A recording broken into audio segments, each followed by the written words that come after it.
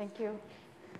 Welcome back. So this is the third and last lecture of this topic. So I'll be talking about gauging symmetry-protected topological states and also gauging just some simple states with so-called subsystem symmetry in order to get what we now call fracton order. Okay. Not exactly topological order. I would prefer to not call it exactly as topological order, just as fracton order. But I'll explain what I'm talking about with very explicit examples. Okay, so, but before that, I think I need to clarify something because I got a lot of questions yesterday regarding the idea of spontaneous symmetry breaking. Okay, and I totally agree that this is it's a very important notion, but it's also a very confusing notion. Okay, so let me say something before we actually get to talk about the main subject of today. Spontaneous symmetry breaking.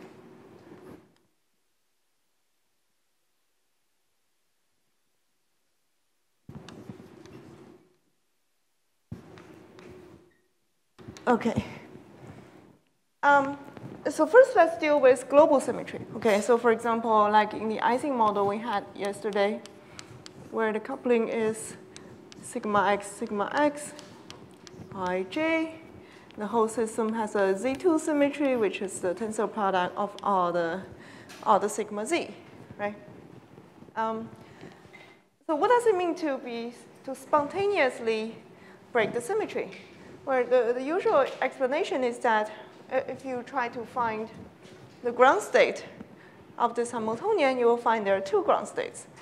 One of them is all the spin pointing in the plus x direction, and the other is all the spin points in the minus x direction, right? And usually we will just say that because each ground state breaks the symmetry, and actually each of them map to the other under the symmetry transformation, so we'll say it's symmetry breaking. Okay, and this is a statement which is okay if you really understand what's going on, but not okay if this is used as a complete justification for symmetry breaking, because we're dealing with a quantum system. Right? If we're dealing with a classical system, we can talk about the number of ground states.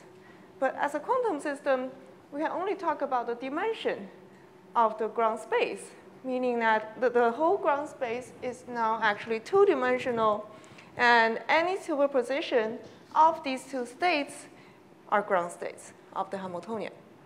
Right? And in particular, we can make superposition of these two states. We can just do an equal weight superposition, or we can sum them up with a minus sign. And we would end up with some wave function which actually are invariant under the global symmetry transformation. Right? If you apply the Z2 symmetry onto either of these two states, it either does nothing or it adds a minus sign to the whole wave function. Okay. So then we can just as well choose these two states to be the basis states of our ground space. Then in what sense is the system symmetry breaking, right? Both of these states, they are well-defined eigenstates of the symmetry transformation. Okay. But of course, spontaneous symmetry breaking is still a legitimate idea, even though we're doing quantum mechanics. And the reason is that, well, the reason very simply stated is that in a many-body system, we would prefer to think about states like this, but not states like this. Right? What's wrong with states like this? States like this are very big superposition of totally different wave functions. So these two wave functions, where the spins either pointing in the plus direction or in the minus direction, they're like two universes. And when we make a big superposition of them, it's like saying that we want the Schrödinger's cat to be both alive and dead. We know that macroscopically, it's usually not very stable to have these kind of macroscopic superposition, and usually, as long as you have some perturbation, and the system, the big superposition will decay into either one of them. But that's, but let's try to make the statement more precise. Okay, what do we mean when we say we like these kind of states, but not these kind of states? Because we know that wave function can always be written as superposition of something, right? Even though it's a tensor product space, we can write it as a superposition of something. So what is the criteria for saying that which wave function we want to look at when we try to determine whether the system is undergoing spontaneous symmetry breaking? The criteria here is correlation function. Okay. So this is a product state. And for product state, if you calculate something called the connected correlation function, it's going to be 0. Connected correlation function, can you see down here? I should move up there. Connected correlation function is the expectation value of two operator, O1 and O2, minus the expectation value of O1 times the expectation value of O2. Usually what we do is that we put O1 here and O2 there and separate them by some distance.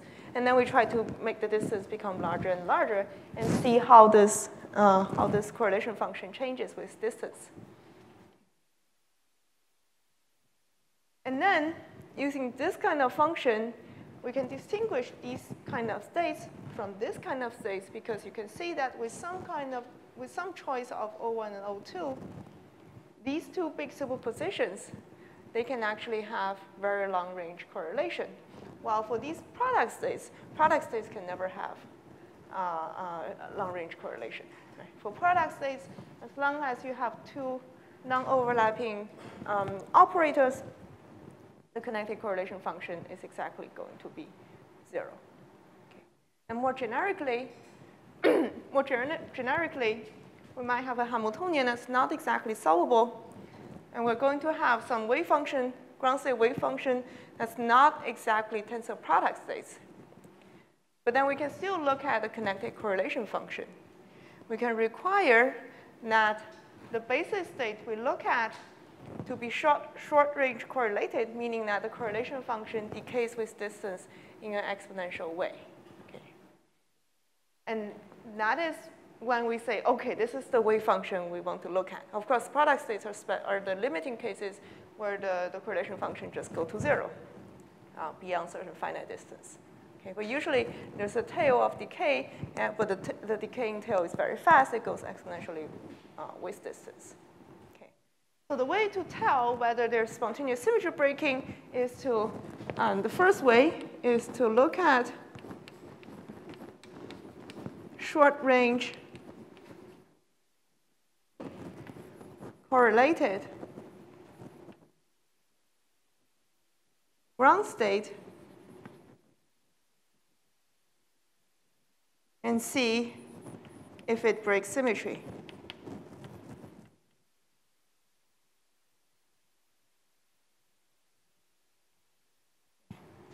So when we require short-range correlation, these kind of big superpositions, they're not allowed. We can only have these kind of wave function. And we find that each of them has to spontaneously break symmetry. Okay? And the other way to do it, without saying that we prefer certain ground states more than others, is to use the idea of an autoparameter.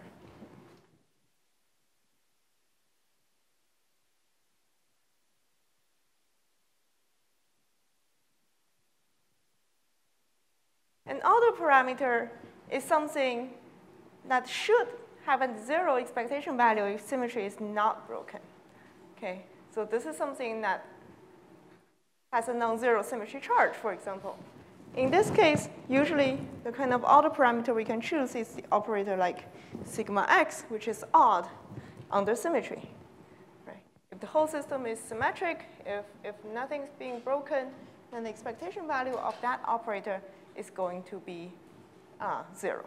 Okay, so we can either do like sigma x, or we can do sigma y, or we can do some more complicated operators. But As long as it transforms non-trivially under the symmetry, then we can consider it as an autoparameter. So with autoparameter, again, we can calculate correlation function.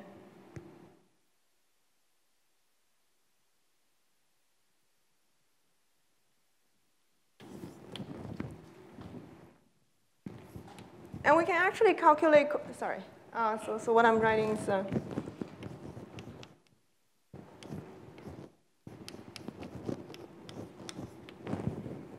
when we calculate correlation function, we can actually calculate it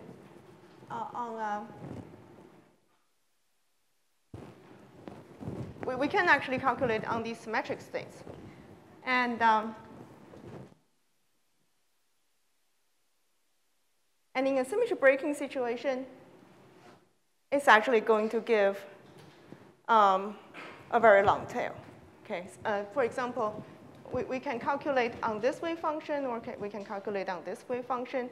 And you see that in both cases, there's going to be a non-zero expectation value for this correlation function, even when we take the distance between r and r prime to be very big.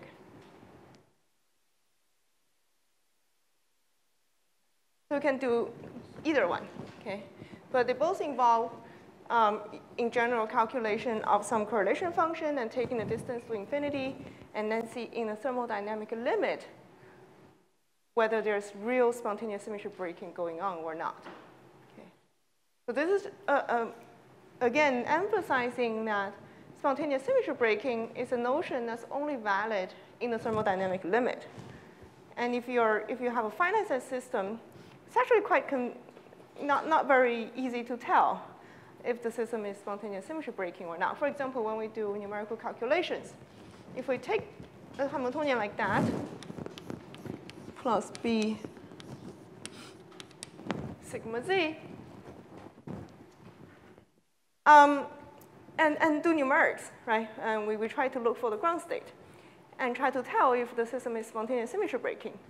What will happen in a finite system, if you look for the ground state is always going to be something like this. Not exactly like this, because there's a non-zero b, but it's going to be something like this, which is actually invariant under the symmetry. Because as long as there's some tunneling between the two sectors, in a finite size system, this state is going to have lower energy than this state. Okay? So in a finite size system, you do numerics, you're always going to see there's a unique ground state, and the unique ground state satisfies the symmetry. And the only way to know whether the system is actually spontaneous symmetry breaking or not is to take the system size larger and larger, and then do either one of those things. And only when the system size is large enough so that you can see the trend of a correlation function, of autoparameter, so on and so forth, can you tell whether this is actually, whether symmetry breaking is actually happening. Okay, so this is regarding global symmetry. Any questions? Yes? Oh, yes, yes. Some local operator which transform non-trivially under symmetry, yeah, which are usually like charged under symmetry.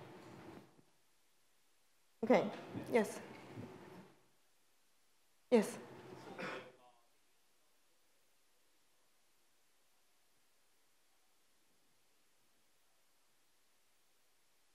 Mm-hmm.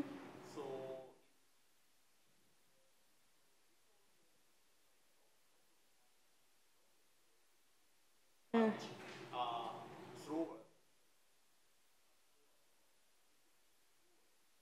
Yeah. Exponential. Yeah, but there are different ways of being slower.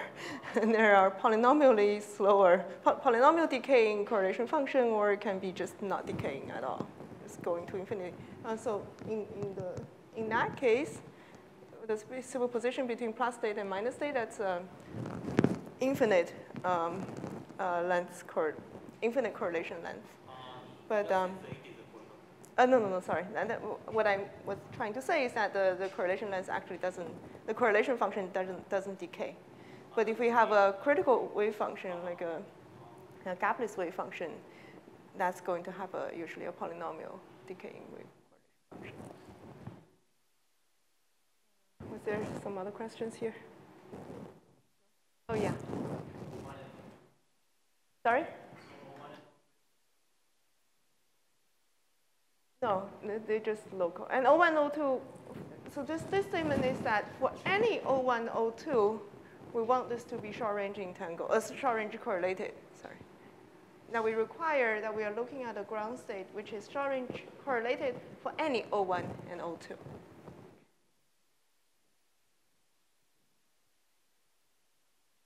Okay, so this is for global symmetry. Okay, and then yesterday, because we were talking about gauging, someone was asking what is this idea of spontaneous symmetry breaking of gauge symmetry, or actually, what is this idea of there's no spontaneous symmetry breaking of gauge symmetry, right? So, so there's actually I found a paper which says this is by Alice, and the paper is about impossibility of spontaneously breaking local symmetries. So I can give you the reference. A 1975 paper. And the title is just Impossibility of Spontaneously Breaking Local Symmetries.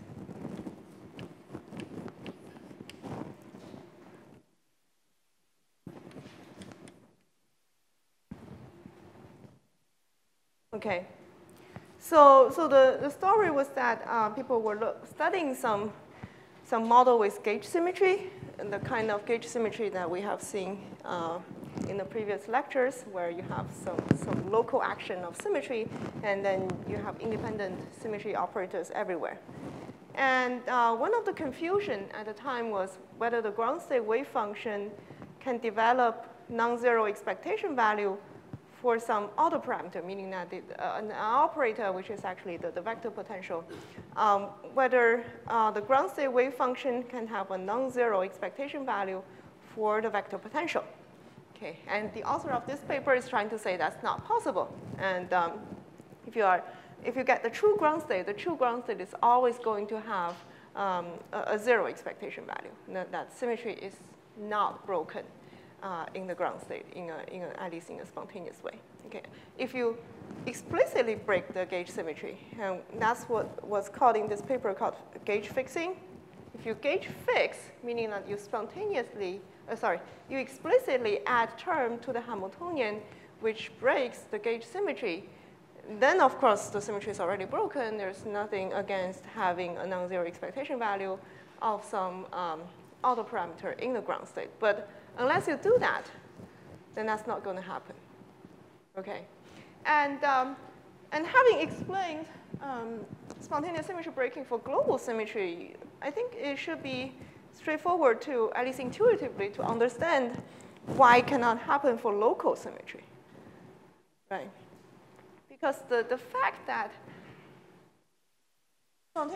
global symmetry can be spontaneously broken is tightly related to the fact that we have different ground states. They're globally different, and the way to connect one to the other is by applying this global operation of flipping all the spins, which is a highly non-trivial thing to do.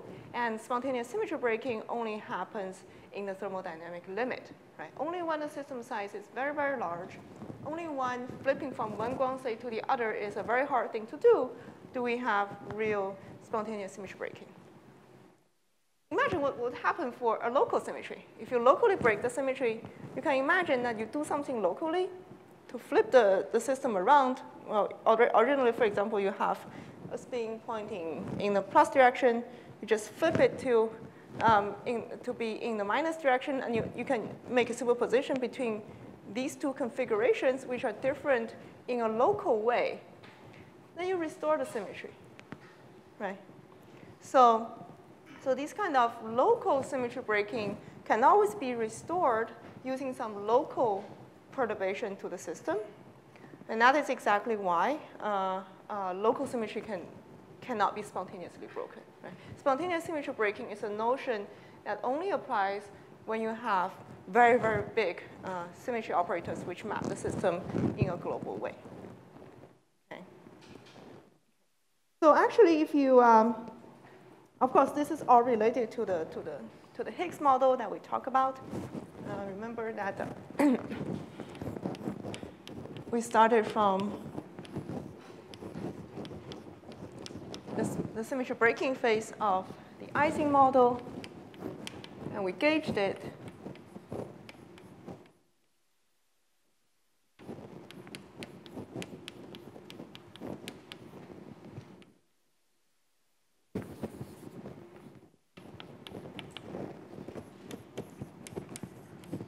We gauged it by inserting some tau x into the Ising coupling term, adding some plaquette term, and then also enforcing, and then also adding the gauge symmetry term into the Hamiltonian, which is sigma z, tau z, tau z, tau z, tau z.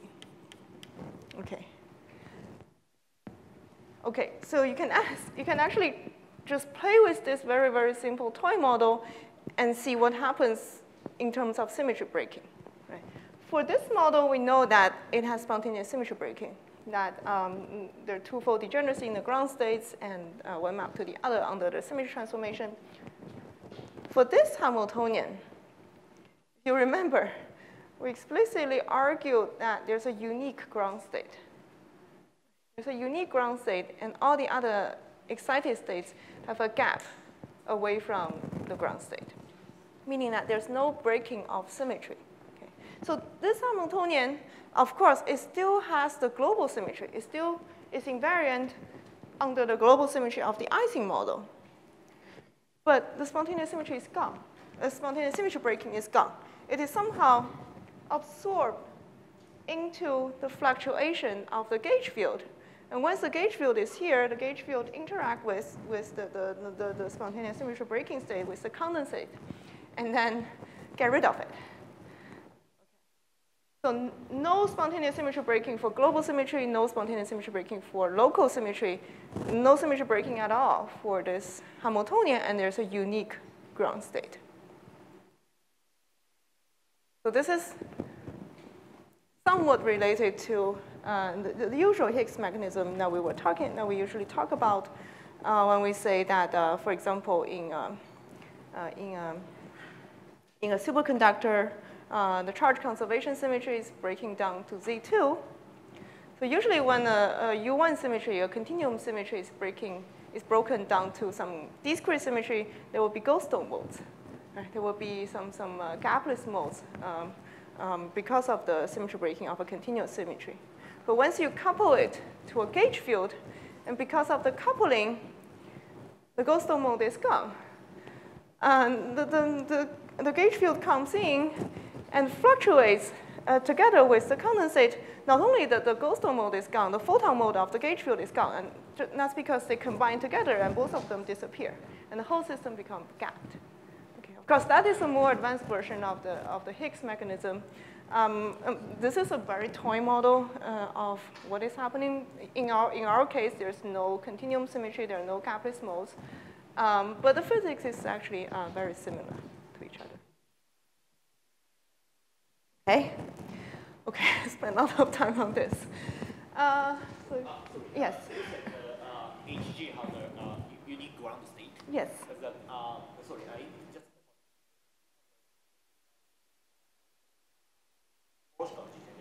No. No, HG does not. HG has unique ground state on any manifold. So actually,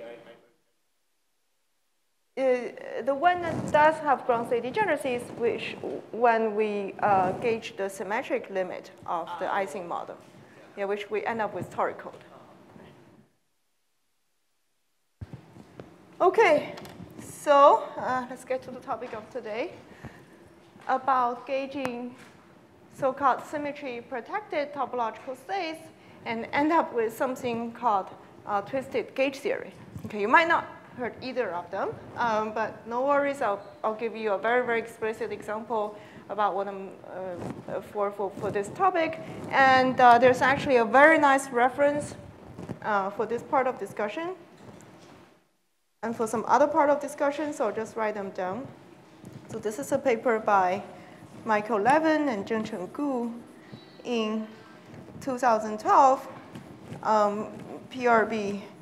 And the title is Braiding Statistics Approach to Symmetry Breaking, to Symmetry Protected Topological States.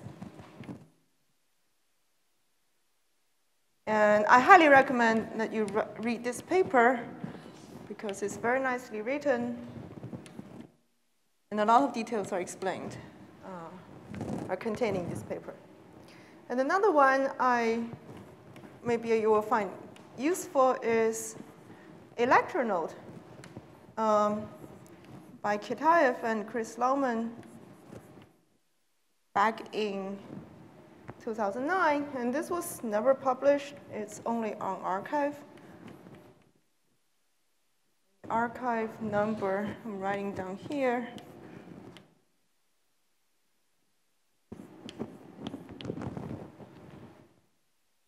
And this paper is called Topological Phases and Quantum Computation. This paper contains a very detailed explanation of toric code, of the excitation of toric code, and more generally about topological phases.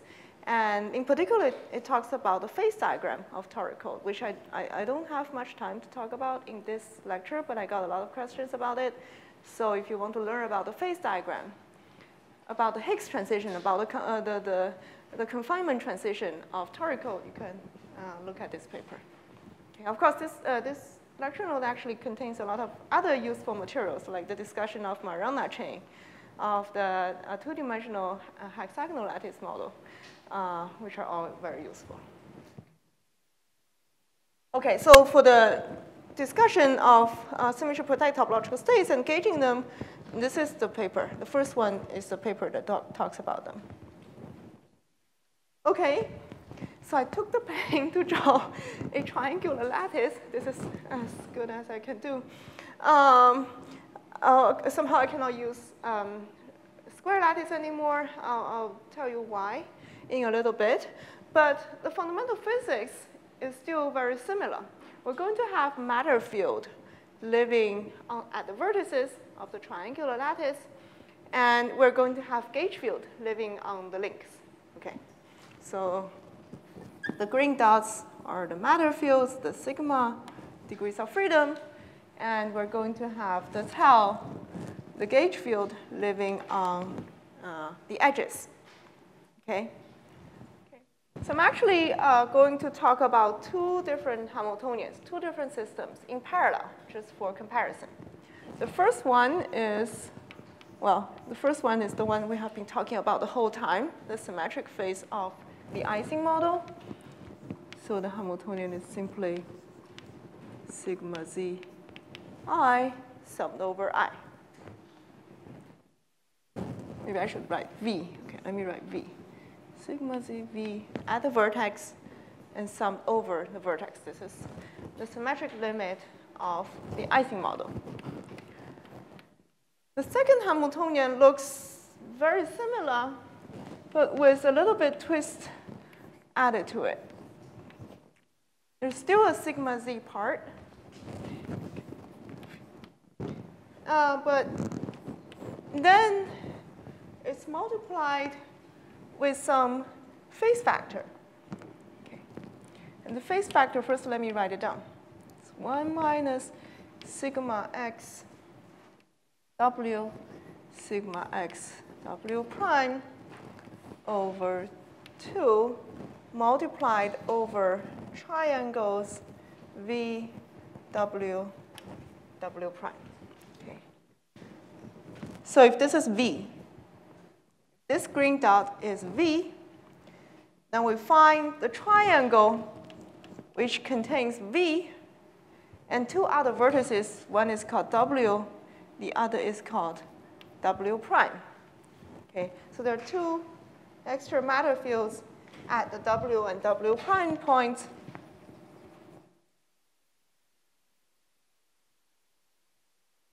And the phase factor that we multiply onto the sigma z is for each of such triangles. Okay, so there are 6 triangles like this, right?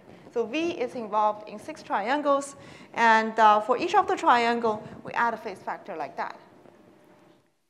And the phase factor is related to the difference between sigma x for W and sigma x for W prime.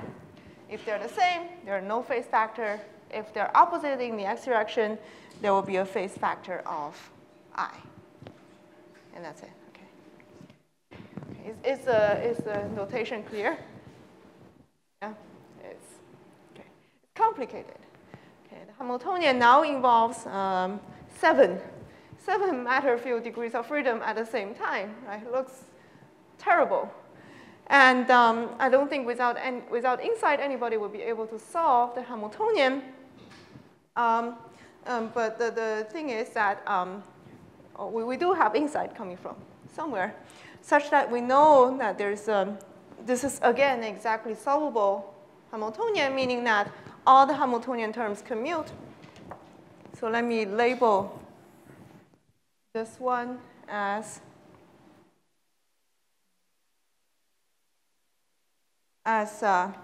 dV, and you can explicitly check that dV and dV prime commute with each other.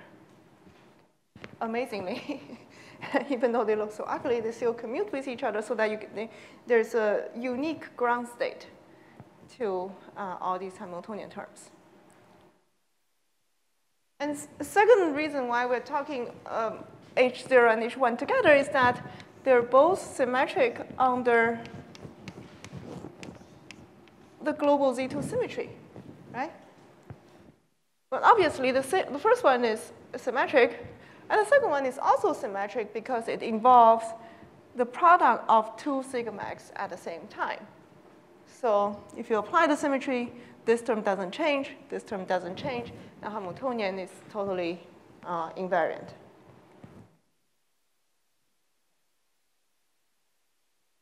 So these 2 Hamiltonian, they're invariant on the global symmetry, and we can ask, does the ground state spontaneously break the symmetry? So for the first one, it does not. For the second one, it does not either. Okay, so I'm actually going to tell you what the ground state wave function is like. But the thing is, these 2 Hamiltonian both have unique ground state, which doesn't spontaneously break the global symmetry. However, these 2 ground state wave functions are very, very different.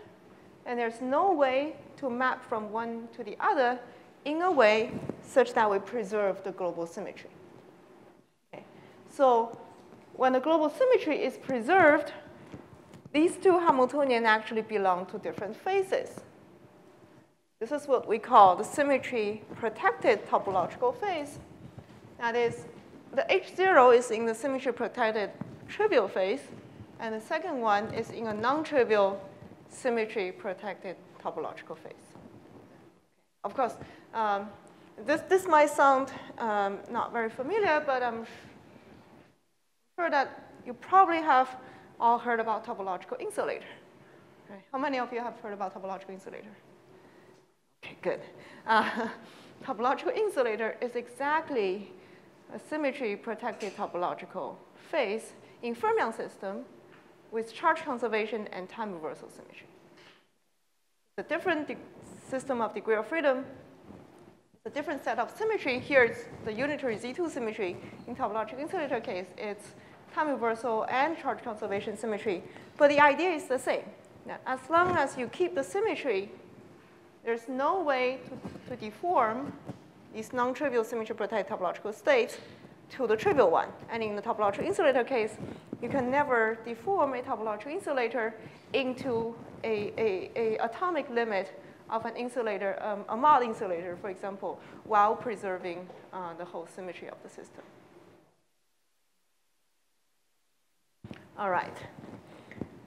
Okay, so let me tell you what the ground state wave function looks like. Okay, it's actually not that terrible. So let's first think about what the ground state wave function looks like for for H0. Right? H0 is simple enough, and we can immediately write down what the ground state wave function is. Ground state wave function is a product state. All the spins are polarized in the z direction. Right? So we have a tensor product between all the zero state.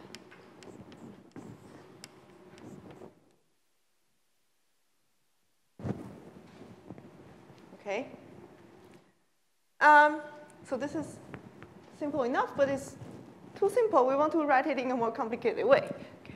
Let's expand it in the basis of plus minus states, of the eigenstates of sigma x. Because we know that zero state can be written as the superposition of plus and minus. I'm not keeping track of normalization.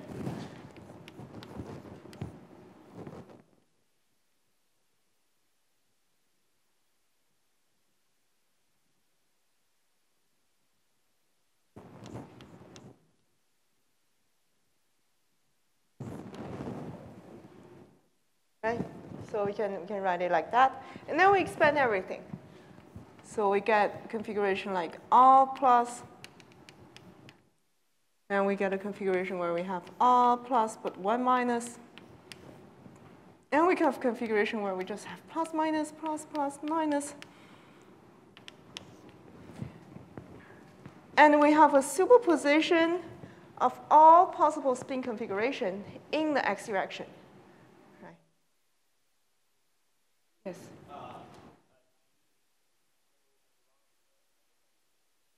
Yes, yes. Minus is the eigenvalue of the sigma.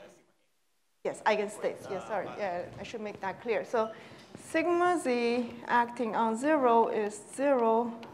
Sigma z acting on 1 is minus 1. And sigma x acting on plus is plus.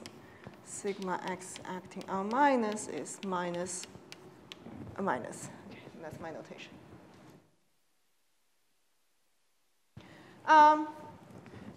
So this gives us another way to interpret the symmetric wave function of H0, right? Because if we only look at one term, this is a configuration that breaks the symmetry. Right? Usually we call it a domain configuration because it's something like a magnetic domain that breaks the symmetry of the system. And we have a domain configuration where all the spins are plus, and we have domain configuration where all the spins are minus, and we also have domain configuration of all kinds, right? So the symmetric wave function is actually a superposition over all domain configurations. So we can start from one domain configuration, allow the spin to fluctuate, and then we make a superposition of all possible ways the spin can fluctuate, and in the end, the fluctuation will restore the symmetry and get us back to the symmetric ground state. Okay, so that's the way we can interpret the symmetric ground state as a way starting from the symmetry breaking ground state. Of course, this is just making the story too complicated, right? We had a product state. We want to write it in an expansion and then as a superposition of exponentially many terms. But why do we want to do that? And the reason we want to do that is now we would have a very easy way to write the wave function of H1. So this is a sum over all domain configuration.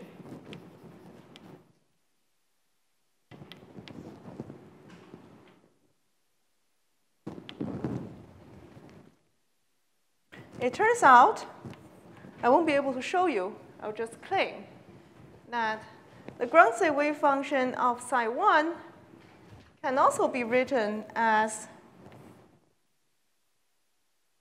the superposition of all domain configurations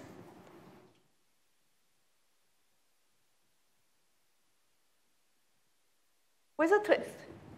And the twist is a phase factor of -1 to the number of domain walls.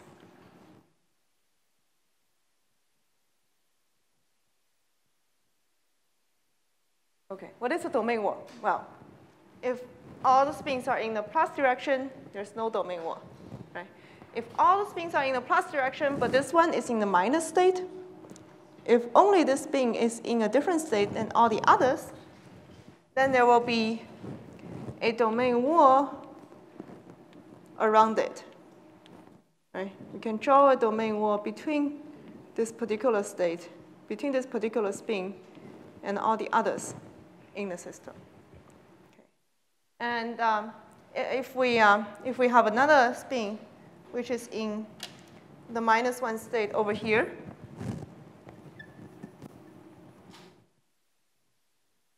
then we have another domain war.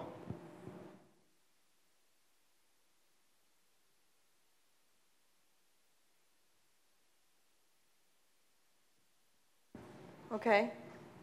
So we can count the number of domain wars. If we only have this, we have one domain war. If we also have this, we have two domain wars.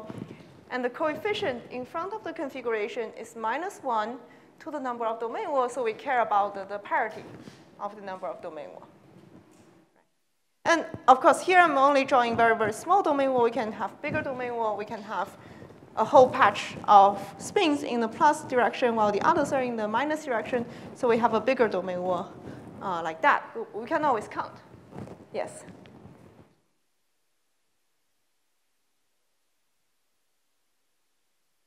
It can be odd. For example, if only this dot is plus and all the other spins are minus, then there's only one loop of domain war, right?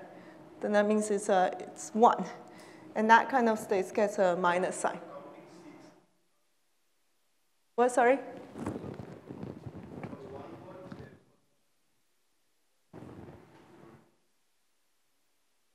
Yeah, we count the domain number of loops for the domain war.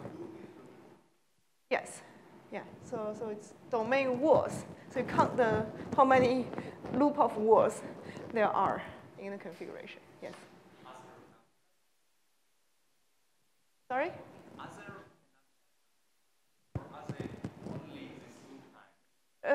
Only loop type because this is we're talking about closed system. Domain wars have to be closed.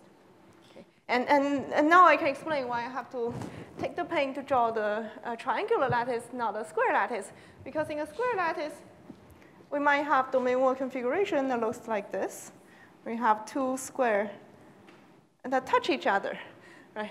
And then there can be ambiguity whether this is there are two domain wars or whether there are just one domain war, because it depends on the detail at the crossing, whether the crossing is like this or whether the crossing is like this, right? So this will give you different solutions. So we'll try to avoid a square lattice, but rather go to triangular lattice. And the nice thing about triangular lattice is that the domain war live on the dual lattice of hexagonal lattice. And hexagonal is a trivalent lattice, meaning that you always only have three links going into each other. Right? So there will not be a confusion as to whether they're crossing or not, or whether they go this way or that way. Very important that we do this. But of course, it's not like we can no longer talk about square lattice anymore. If we do want to talk about square lattice, we need to just be very careful and define what happens at the crossing. You can just take the square lattice and make it look like that at each vertex, and just split the vertices into trivalent, and then we're fine. Okay, so that's a two-way function. One is just the superposition, equal weight superposition of all the domain configurations, and the other is the equal weight superposition of all domain configurations up to a phase factor depending on the even and oddness of the number of domain war. Okay. And you can see that Z2 symmetry is indeed preserved. Okay. Because in this case, of course, it's easy to see why Z2 symmetry is preserved, because Z2 symmetry flips all the domains, right? It flips all the spins. So it maps from one configuration to another configuration, which is like all minus. it always maps between different configurations which are involved in this big superposition, so the big superposition doesn't change. On the other hand, for this psi 1, it is also invariant under the Z2 symmetry action because the Z2 symmetry action maps between different domain configuration. But for those two domain configurations, they have the same domain wall, right? It doesn't matter whether the inside is plus or whether the outside, whether the inside is plus or minus. As long as inside and outside are different, you have the same domain wall configuration. So Z2 symmetry action doesn't change the number of domain walls and doesn't change the plus minus sign in front of the superposition. So the total wave function is still invariant under the global symmetry, meaning that there's no spontaneous symmetry breaking in the system.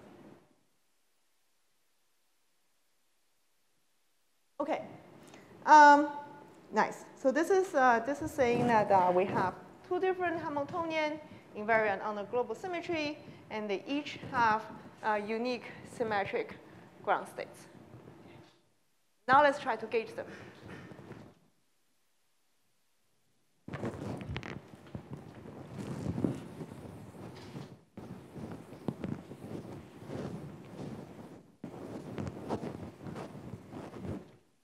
Okay, so we're just doing the same thing we have been doing in the past two lectures. We have some matter field at the vertices, and if we try to gauge the global symmetry, the first thing we want to do is to put in some gauge field. Right? And we know that we want the gauge field to live on the edges. So we add a gauge degree of freedom tau, and tau again is a spin 1/2. It's a qubit degree of freedom with operator tau x and tau z, and we add 1 per each edge in the system. Okay, so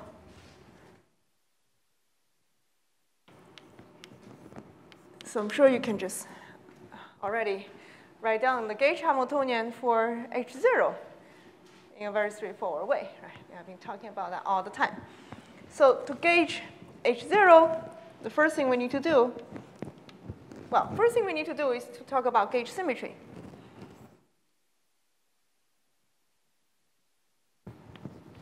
What is the local symmetry action that we want to preserve while we promote the Hamiltonian into a gauge version? It will be the same as what we have been doing all the time, except that we're doing it on the triangular lattice. So there will be 6 gauge fields associated with a single matter field. So there will be a sigma z and then 6 tau z. Tau z, tau z, tau z. So it's a bigger term, but it's not any more complicated. This is the local symmetry action involving both matter field and gauge field. So now we want to write the Hamiltonian in a way such that it is invariant under this global symmetry. Under this local symmetry. But for H0, we don't need to do anything, right? Because each of the term is already gauge symmetric. We just keep them there. And then we remember that we need to add some dynamics to the gauge field because otherwise the degeneracy is too big. So we add the BP terms. And the only non-trivial thing here is that the BPs, the plaquettes, they are triangles. They're not squares anymore. And we just, for each of the triangle, we add a term like tau x, tau x, tau x. Okay? And finally, we can put the gauge symmetry term as a Hamiltonian term into the gauge Hamiltonian, just saying that we consider gauge symmetry as some dynamical constraint, but not as a hard constraint on the Hilbert space. This will not change anything for the ground state or for the low energy dynamics, which are the things that we care about. So we just put sigma z and all the tau z tensor product of them into the Hamiltonian. Okay, so I will not write that in detail. Okay, so this is for H0. How about for H1? We do the same exercise, right? For H1, we take this big ugly term and try to make it gauge invariant. It's actually not that bad because this part is already gauge invariant. We just need to make this part gauge invariant, but this part is just, even though it's complicated, it only involves this Ising coupling term. And we know how to make Ising coupling term gauge symmetric, right? We just insert a tau x in the middle. So we simply have this thing, and then a product over the triangles that involves V, I to the 1 minus sigma xw tau x w w prime sigma x w prime and divided over 2. So these triangles are the ones that includes V.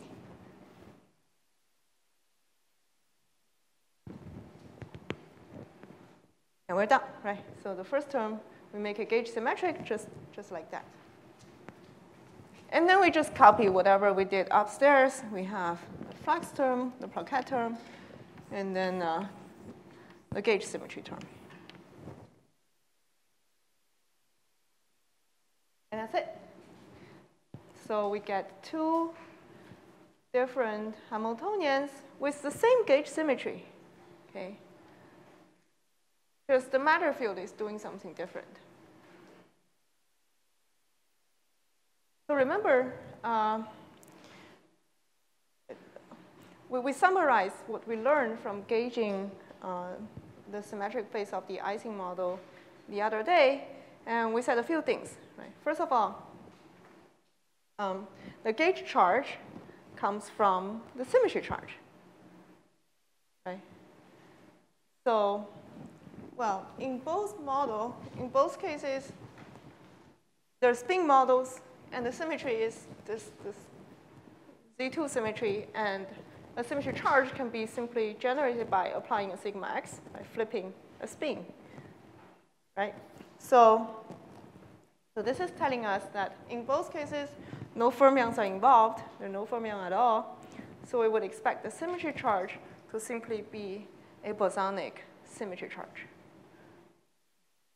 So for either Hamiltonian, if we find them to be topological, we should find that they have one species of quasi-particle, which is bosonic, which corresponds to the original symmetry charge. And of course, we expect it to satisfy this kind of fusion rule that two symmetry charges should fuse to something not fractional, because this is a Z2 charge, so there's only an even oddness to the symmetry charge.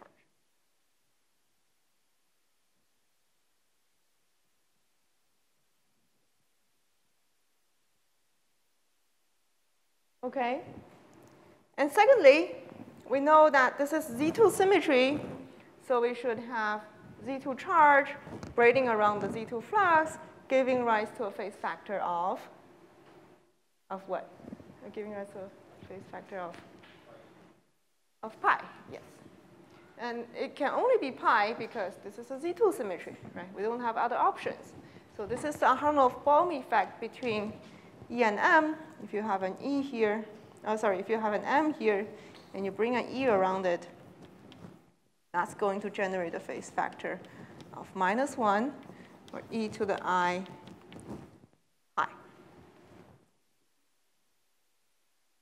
So these things are all fixed. Okay. And the only thing that can be different is in terms of the magnetic flux, in terms of M. So M is the flux of the Z2 symmetry, okay? Meaning that if the charge hops around, whether it sees a zero flux or a pi flux. But a zero flux and pi flux, the only thing that the charge can see. So this flux for the Z2 symmetry, again, fuses itself into a non-fractional thing. Right? Because 2 pi is equivalent to 0. So if you have a pi flux, fuse it with a pi flux, you get back to having nothing. So we do expect this. And then what's left for the M particle to be different in these two models is their topological spin. So M0, which is the flux in the first model, well, now when we know, because this is exactly the model that we studied the other day, except that it is now on a triangular lattice, right? And we can just safely remove the matter field because we can just consider the states which are the ground state of this term. And then we can get rid of the matter field in the center of the gauge symmetry term. And then we have a pure gauge theory without the matter field. And that's exactly the toric code Hamiltonian on the triangular lattice. There's nothing more to it. And it will have the same universal property. It would have the same ground state degeneracy. It will have same quasi-particle species and their statistics. And they just follow exactly from our discussion the other day. And actually, even though we started our discussion the other day on the square lattice, as we moved on, I forgot about the lattice. Remember, I drew the picture without specifying which kind of lattice I was on, just because for the toric code, actually, we don't really care for all the universal properties. So even though we move on to the triangular lattice, all the properties that we talked about the other day still applies. Okay. So the M flux quasi-particle is bosonic for H0. But the flux in the second case turns out to be semionic, meaning that it has a topological spin of pi over 2, meaning that if you do a figure of 8 for the string operator, you get a phase factor of I.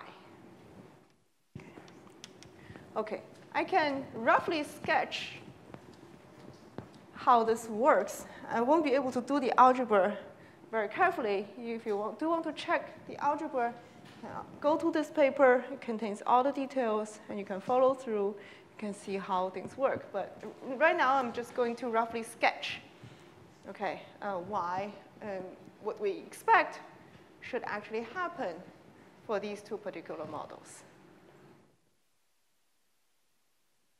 Okay, so,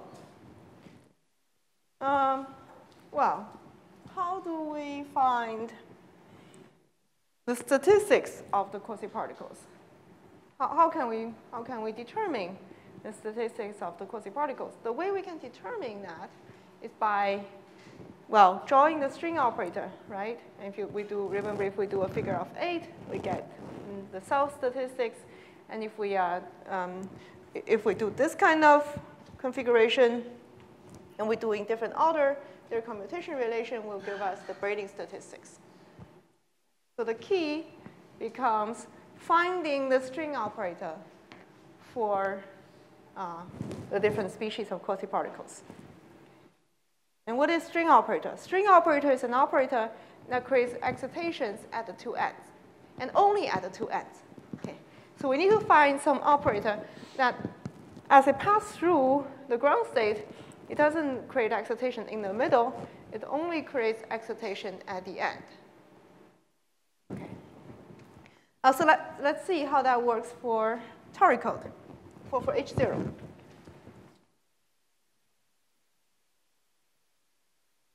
For H0, well, first of all, we can create flux excitation. We can create one flux here and one flux here. Right? The fluxes, they live in the triangles. So let's try to create a flux excitation. The flux excitation, they're just applying sigma z to this line. Sorry, tau z. Tau z, tau z, tau z, to all the edges that cut through the blue line. Okay. So doing that, we anti-commute with only the triangle plaquette operator here and the triangle plaquette operator there. And And that is a string operator, right? Because it only creates excitations at the end. And this corresponds to the string operator of M0. Okay? And then how do we create charge excitations? Well, charge excitations are created if we hop charges using the Ising coupling from one point to the other. So one charge is here.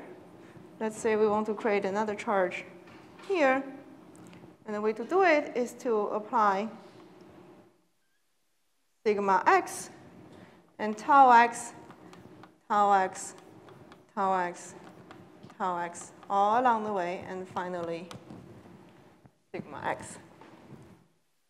So this is the string operator for the charge. Okay. So they look exactly the same as what we had in the square lattice toric code. And then you calculate the self statistics is 1.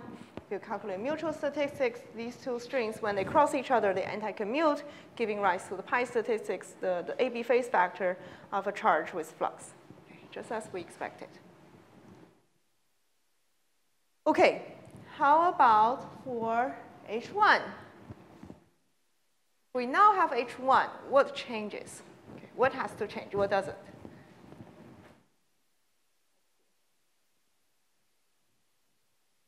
This string operator for the charge, this is still okay. All we need to worry about is whether the middle part of the string operator would commute with all the Hamiltonian terms in the middle, right? Because the difference is that originally we have this kind of term. Now we have this kind of term, right? So they look different, and in particular, they involve this kind of garbage in the Hamiltonian. So we need to be careful and check whether it still commutes with the string operator. And it does, because there's only a tau x here. And the string operator is composed of tau x. And so it just doesn't see the change in the Hamiltonian at all, right? So what the string operator does is still to anti-commute with a vertex term at the end, creating two charges. Okay. So this string operator is still valid. It is still the string operator of the E quasi-particle, which means that all the properties which involve E itself is still valid. It still fuse itself into trivial, still has a bosonic statistics, and so forth. How about the one for M? How about the blue one? The blue one involves a bunch of tau z along a line. But that's trouble, right? Because tau z would see this tau x in this part of the Hamiltonian, so it knows about the change in the dynamics. So that's why I say that the flux knows about what the matter field is doing. The charge is just the symmetry charge, but the flux it somehow gets involved with the dynamics of the matter field and knows the matter field is doing something non-trivial. And so this string operator does not work anymore, because as it passes along, it also raises the energy of this term. So it's not a string operator anymore. It's not just creating excitation at the end. It has to be modified. And it has to be modified in a way such that there's some extra phase factors involved in the sigma x basis on these edges. On the edges that's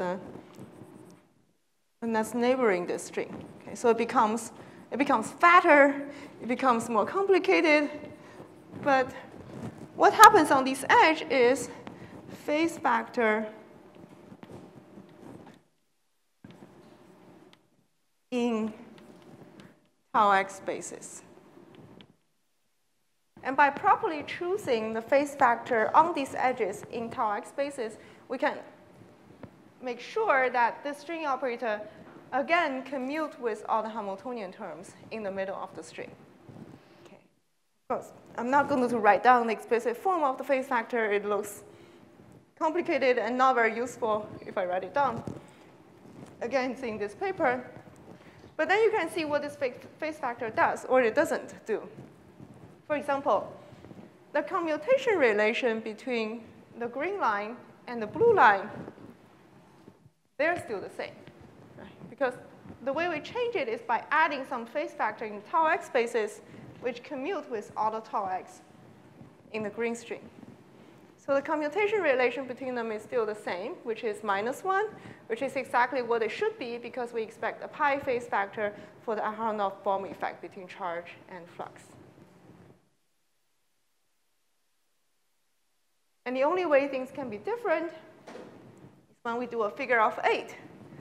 For this more complicated string operator, that is not going to end up being 1. And it turns out it ends up being I. Okay. Meaning that it's a topological spin of I corresponding to a phase factor of pi over 2.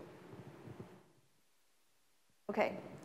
So of course, I did a lot of hand waving here. I can't show you the algebra in a very explicit way, but I hope you can trust me and see that this is one example where I want to show you that by gauging, we can tell the difference between different symmetric phases. Yes? The what, sorry?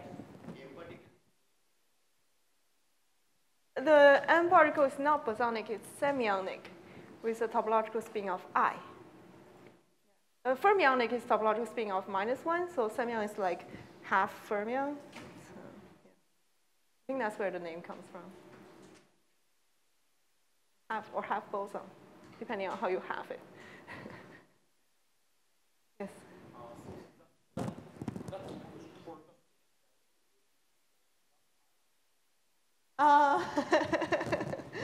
So you mean the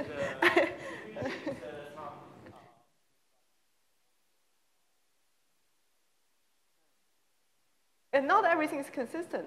Here, only I is consistent. If you put some other random phase factor, it's not going to be consistent. Or it's, the wave function. In that sense, I is something special. Yeah. Yeah, I cannot say that the topological spin is just that I, but something related. Something. Yeah, but it's only consistent in this way. Otherwise, it's not like if I put a e to the I pi over. You cannot make. There are no other general statement regarding other phase factors here. What? Sorry? Is it such things written in the review? You mean other phase factors? Yeah. So, no, I think they only discussed this one. Yeah. Otherwise, the Hamiltonian doesn't commute. It's not exactly solvable. It's not Z2 symmetric. And there's not much more you can talk about. OK, I think let's take a 10-minute break. And when we come back, I'll talk about the fracton model.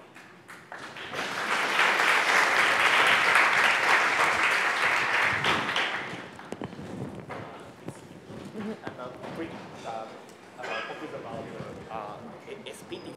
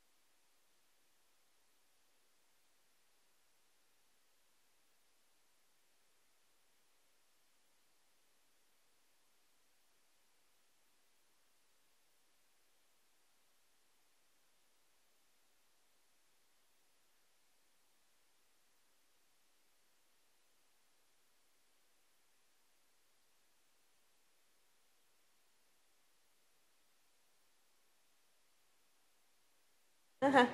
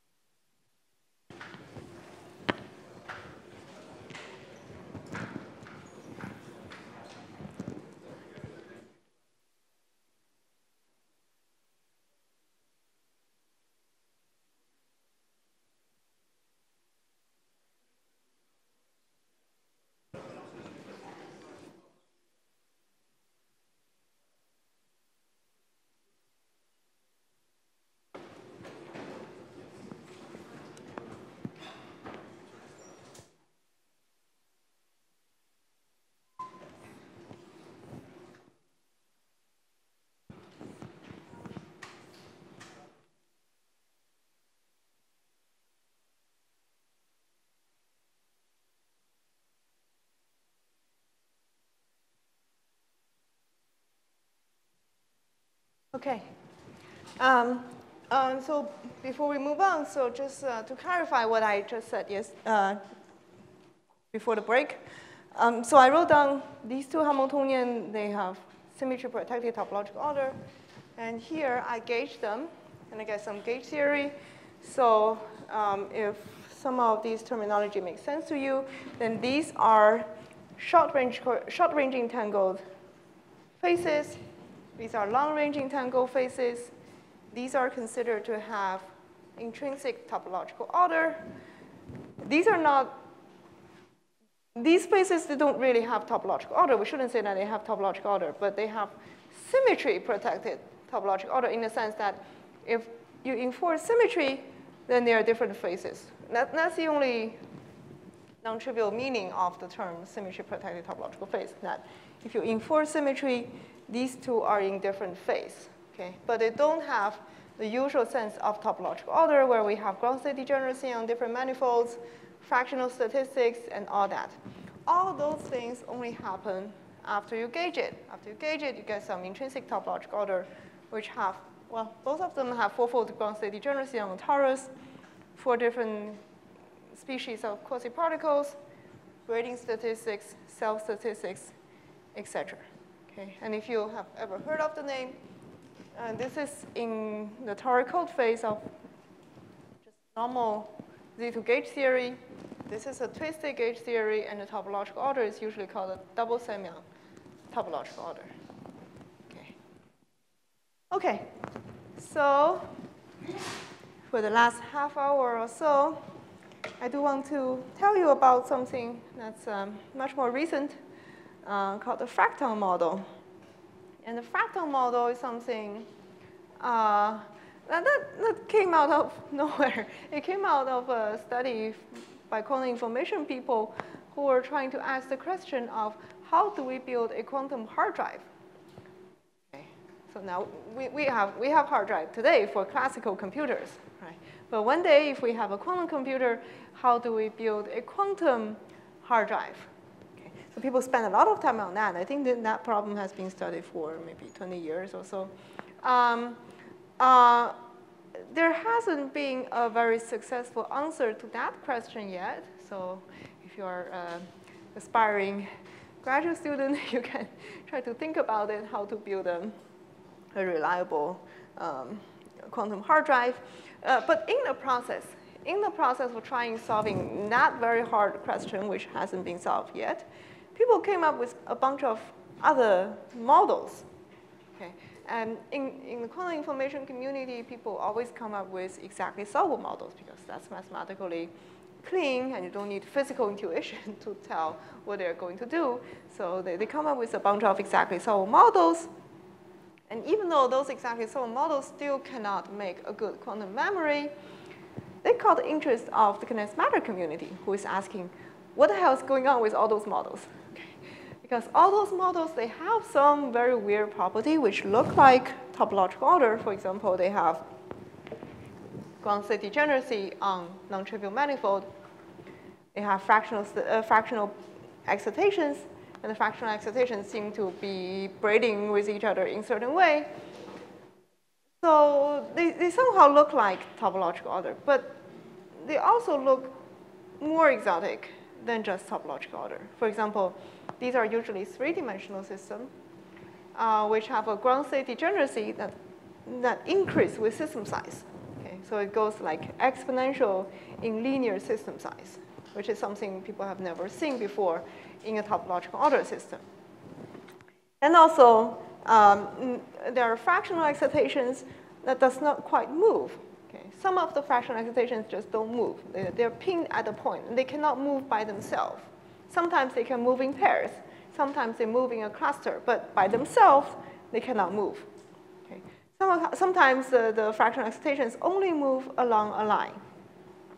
And those are all very strange because we've never seen that in a usual topological order. In usual topological order, we know we have fractional excitation, but those fractional excitations, I can bring them wherever I want, right? I can just draw the string operator, and wherever it terminates, I'll be able to bring this fractional excitation to that location. Okay. Right, so the condensed matter community started to ask the question of what the hell is those models, and what kind of phases do they belong to? Okay, and what kind of physical mechanism is responsible for generating such kind of exotic behavior?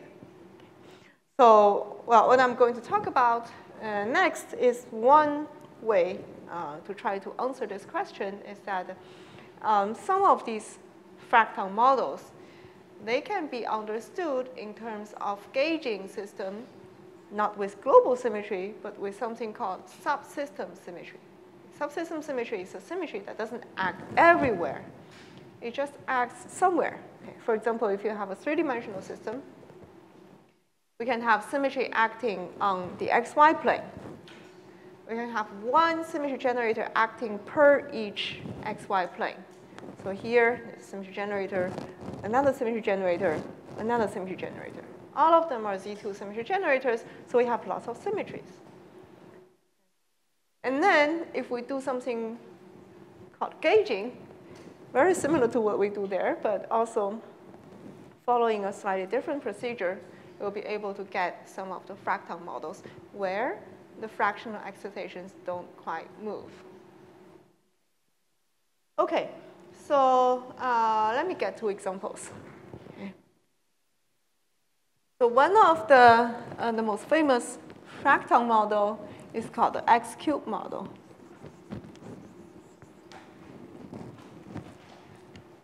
The three-dimensional lattice model with qubits on the edges of a cubic lattice.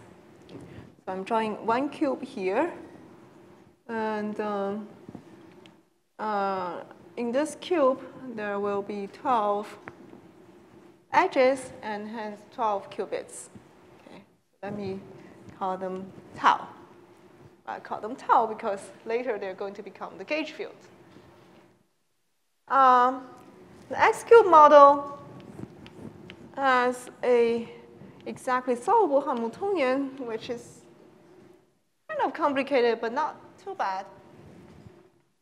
The first term is a cube term, which is a tensor product of tau x over all the edges around the cube. So there will be 12 of them.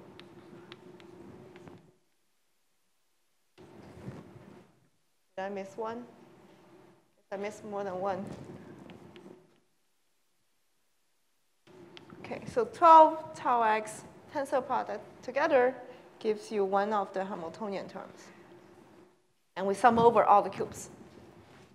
Is summing over all the cubes.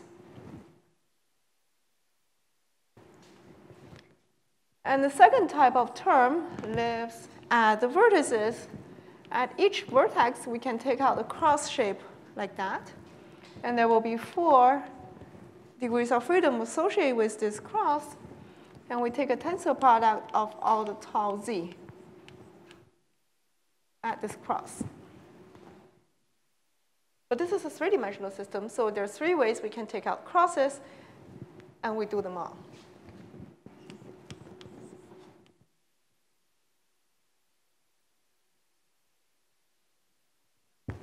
So for each of the cross, we do a tensor product over 4 tau z, and we sum over all the crosses. There? Okay. So this is, of course, again, a very strongly interacting spin Hamiltonian involving top-body interactions, which is not nice. But the nice thing about this Hamiltonian is that, again, it is exactly solvable, meaning that all the Hamiltonian terms commute, which you can check because you can. The only non-trivial thing is whether these kind of cross term commute with the cube term, right? And you can check that whenever they overlap, they always overlap in two places. Because you have a cube, and you have one of the cross at the corner here, then they always overlap in two places. So all of the terms commute, yes. Right, so this is not the three-dimensional toric code. The three-dimensional toric code is,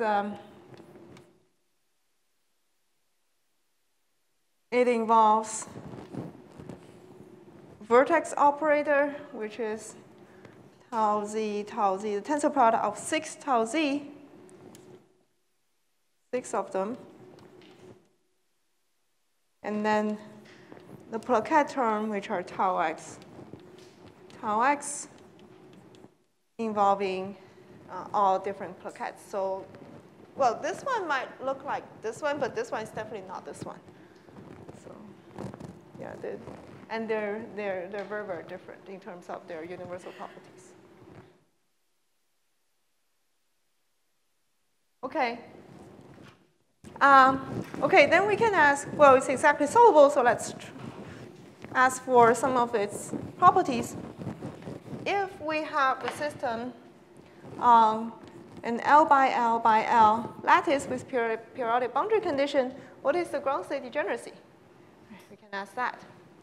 Turns out that the log of the ground state degeneracy is 3L minus 6. 3L minus 6. Maybe 3, sorry.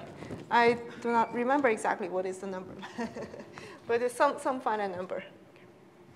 So, but the point is that it is something that increases with the system size, and the total ground state degeneracy actually increases exponentially with the linear size of the system, which is very fast. And secondly, we can ask, what are the fractional excitations? How can we create a fractional excitation and move them? Okay. Well, we can create fractional excitations and move them just by applying tau x and tau z operators. Right? That's what we did for the toric code. For toric code, we applied tau x, create a pair of flux, apply tau z, create a pair of charge, and here we can try to do the same thing and see what happens. So let's apply a tau x here.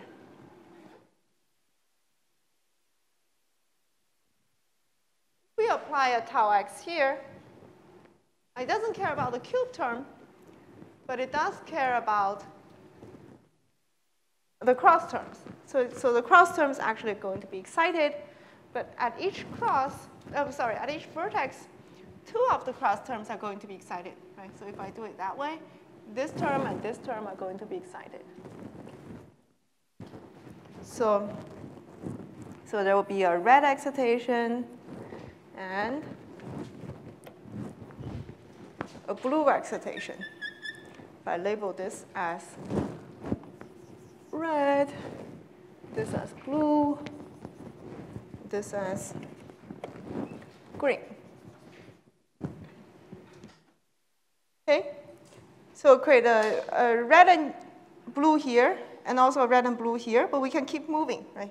We can keep applying tau x, tau x, tau x until we have moved the red and blue to this end.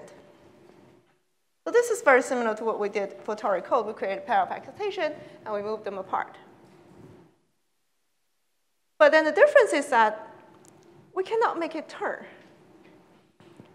If we try to make a turn, for example, upward, by applying tau x here, we get into trouble. Because a vertical tau x is going to excite the red one and the green one. Right? It doesn't cancel the blue excitation, while at the same time it creates an extra green excitation. So if we do that, well, the red one will follow, the red one will go up, but we will have a blue excitation and the green excitation sitting at the turning point. So we can keep doing that, tau x, while moving the red excitation and the green excitation upward. So this is very different from the excitation we see in a two-dimensional topological order, which can definitely make turns while still keeping their type, right?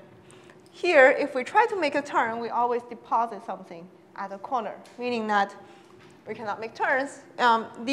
These fractional excitations, they're quasi-particles, but they can only move in a straight line. So we have three different kinds of so-called one-dimensional particle. One is a combination of red and blue. The other is the combination of green and blue. And finally, we have the combination of red and green. Three of them. Three different kinds of one-dimensional excitation, one moving in the x direction, the other moving in the y direction, and finally, the third one moving in the z direction. Okay. One moving in each direction. Okay? Okay, so what happens if we do tau z? Okay.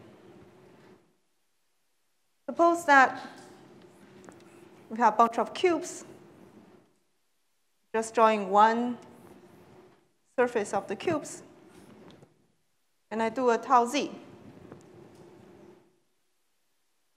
here. If I do a tau z to a vertical edge, this is going to violate the cube terms, right? It's going to violate 4 of the cube terms around this edge. So it's going to be 1, 2, 3, 4. There are 4 cube excitations surrounding this edge. Is that clear what I'm drawing? No? I can do a better job. So there are cubes.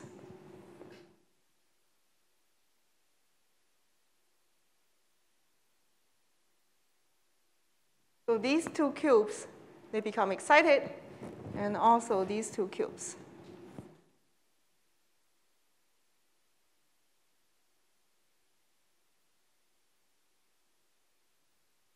Right? All 4 cubes become excited if I apply the tau z. So you can see that by a single tau z, I create a square of excitation. So if I take a top-down view,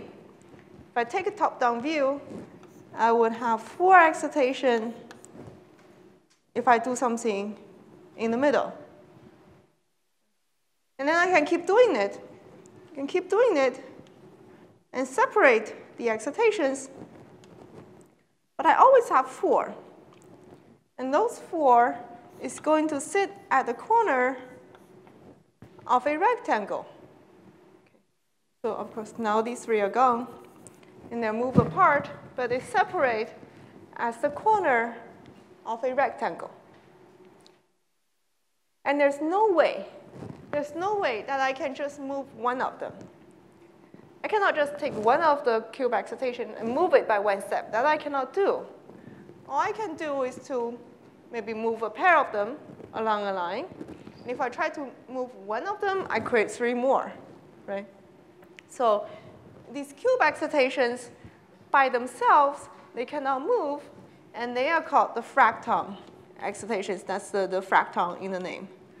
Fracton excitations. And these are the one-dimensional excitations.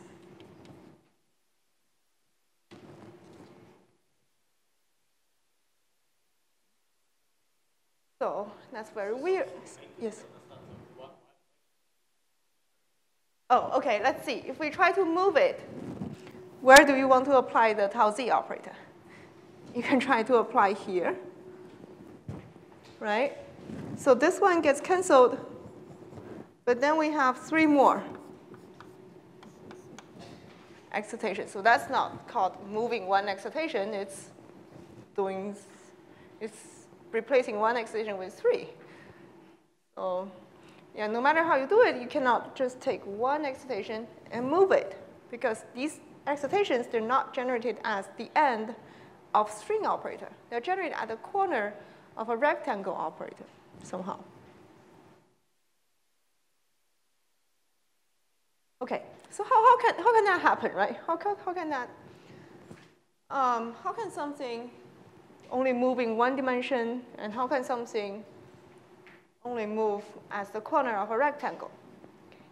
Well, there are different ways to understand this, but the way I will try to explain is, of course, in terms of gauging something.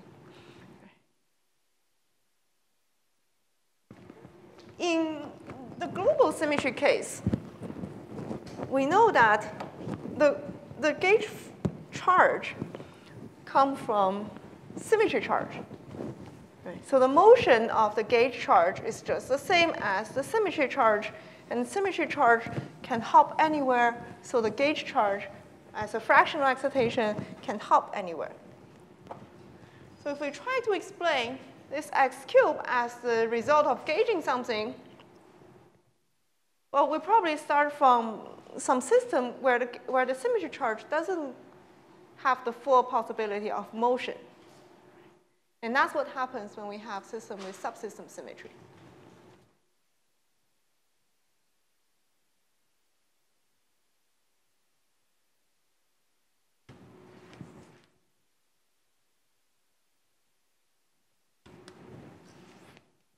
Okay, suppose that again we're on cubic lattice. The matter field is at each vertex. It's again a sigma spin, sigma z, sigma x, the matter field at each vertex. The on-gauge Hamiltonian is very simple. It's very, very simple. It's just the transverse field at each vertex. So the simplest Hamiltonian you can think about with a product ground state. The only non-trivial thing is how we define symmetry. What kind of symmetry do we require? Well, it is invariant under global Z2 symmetry. It is also invariant under subsystem symmetry that only acts along a particular plane. So we're going to have symmetry on a plane, for example, where the z coordinate is fixed to be z0. Okay? So this is the tensor product of all sigma z v, where v belongs to this plane. For example, we can take this horizontal plane, which would involve 1, 2, 3, 4 of the spin that I draw here, but of course it also goes infinitely. It involves all the other spins in this plane, right? And similarly, we can have symmetry on xy, on the x plane, or symmetry on the y plane. Very similar definition.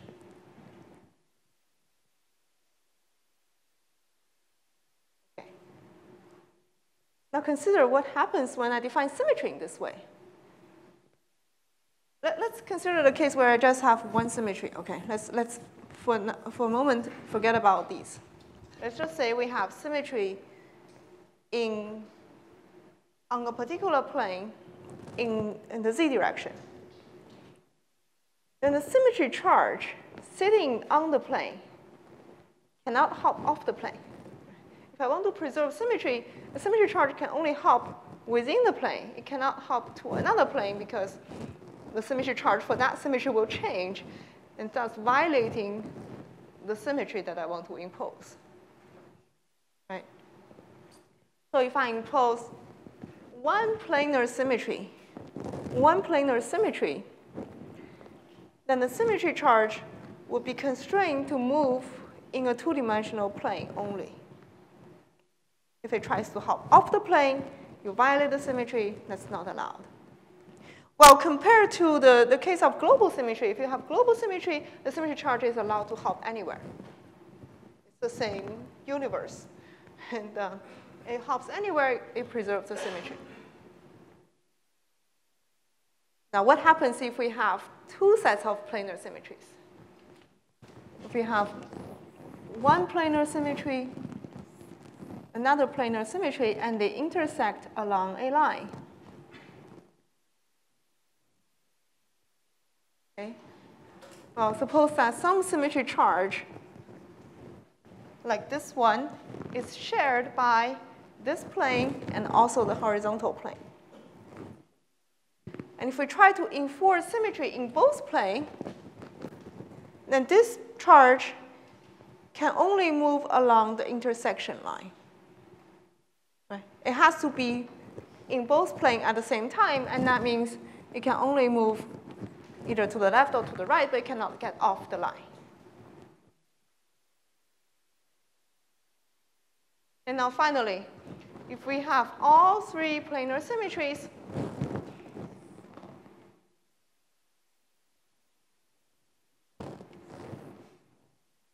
and if this point sits at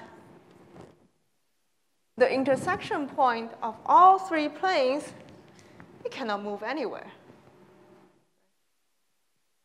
By itself, it cannot move anywhere because it wants to be on three planes at the same time, and there's only one point that satisfies this condition. So if we start from this model and somehow able to gauge it, we might be able to get some phenomena like that. When the symmetry charge in this case becomes the gauge charge in those fractal models, those gauge charges are going to have restricted motion. Yes. Some systems one that also people using these compass models, which are they are gauge seem to be in one direction and global in the other. Lines, like pegs or lines. Yeah. Symmetry. Here I'm talking about symmetry living on a plane. It can also live on a line.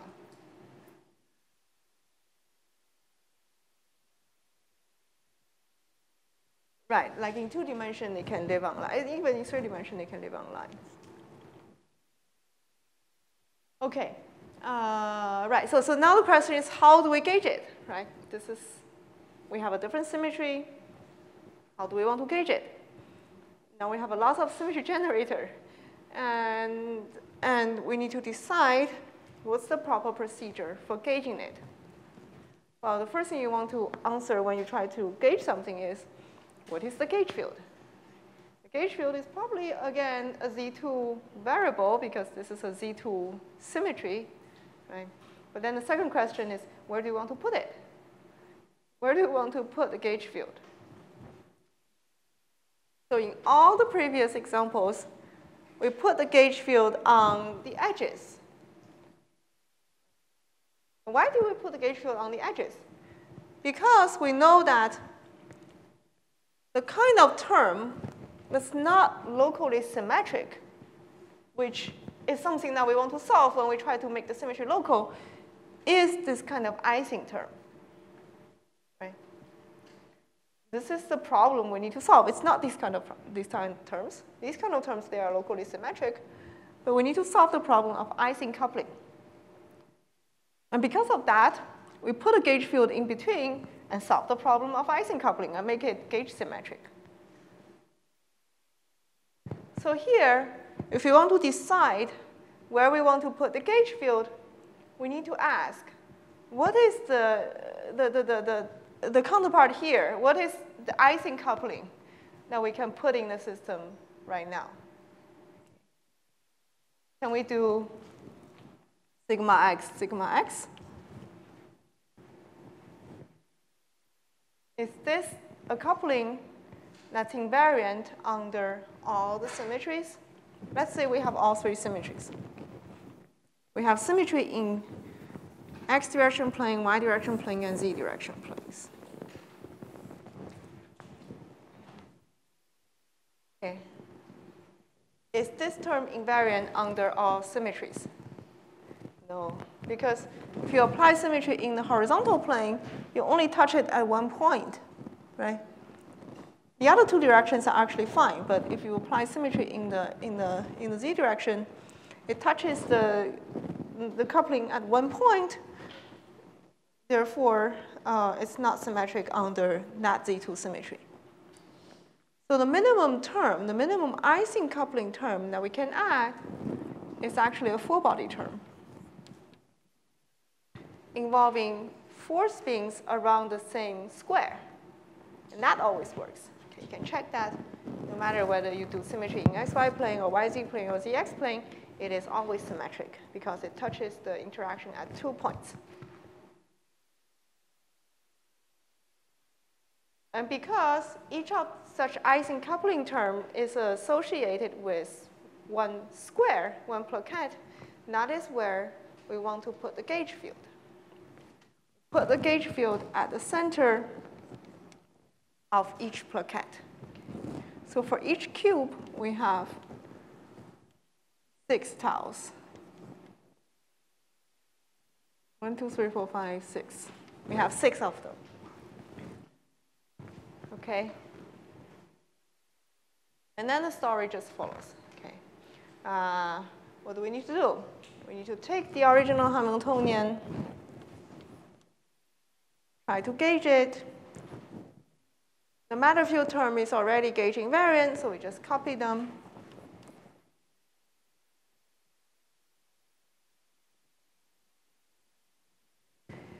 Then we need to add the local gauge symmetry term. What is the local gauge symmetry term? Here, the local gauge symmetry term involves the matter field and the gauge field around it. Here, the gauge symmetry term is also going to be the matter field and the gauge field around it. How many gauge fields are there around it?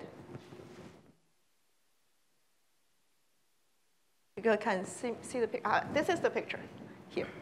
This is the matter field. And on all the little squares, there is a tau.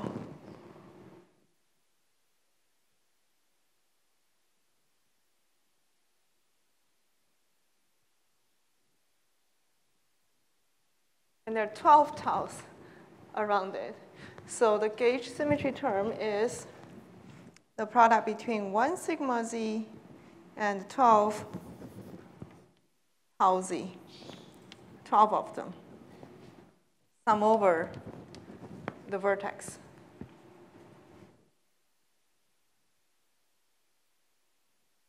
Finally, we need to add something that looks like a flux term. What is a flux term? Why do we want to add a flux term?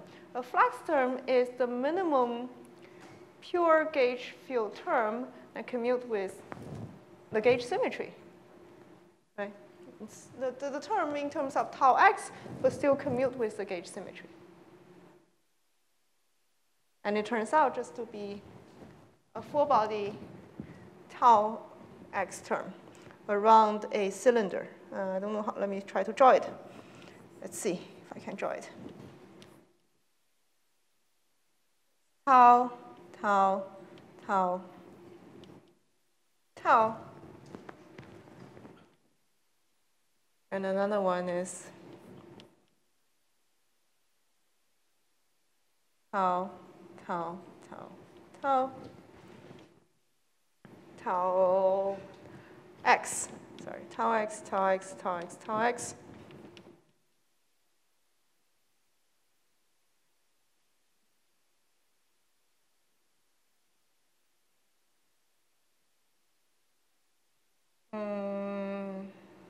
I want to do? Tau x, tau x, tau x, tau x. So 4 tau x around the side surface of the cube. That one commute with the gauge symmetry, and it's a minimum term that we can add for the pure tau x.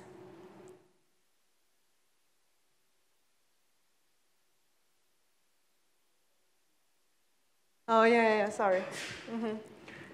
So this is,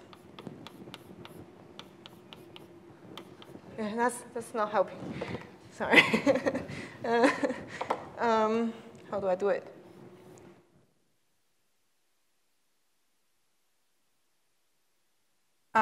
Okay, maybe I can do this. So this is consider an open cylinder with boundary at the red edges.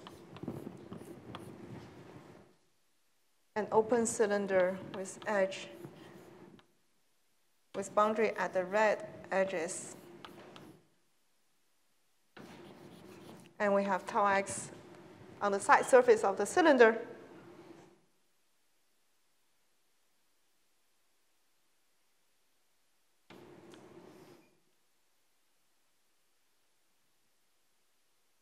Okay, so it's side surface of the cylinder, one way, the other way, and the third way. And you put 4 tau x on the side surface. Okay. All right. And I have 1 more minute because I'm almost done. So this is exactly the x cube model.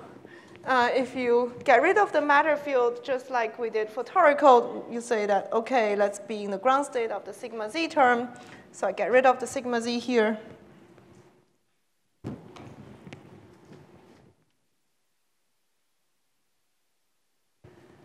And then this becomes exactly the same as the x cube model that I drew there if you realize that in 3-dimensional cubic lattice, surfaces are due to edges. So just replace surface by edge. You get from one cubic lattice to another cubic lattice. But here, degrees of freedom are on the edges. Here, degrees of freedom are on the surfaces. They're actually the same, just drawing the lattice in different ways. And then gauge charge. This is the gauge symmetry term. Violating this term gives you the gauge charge.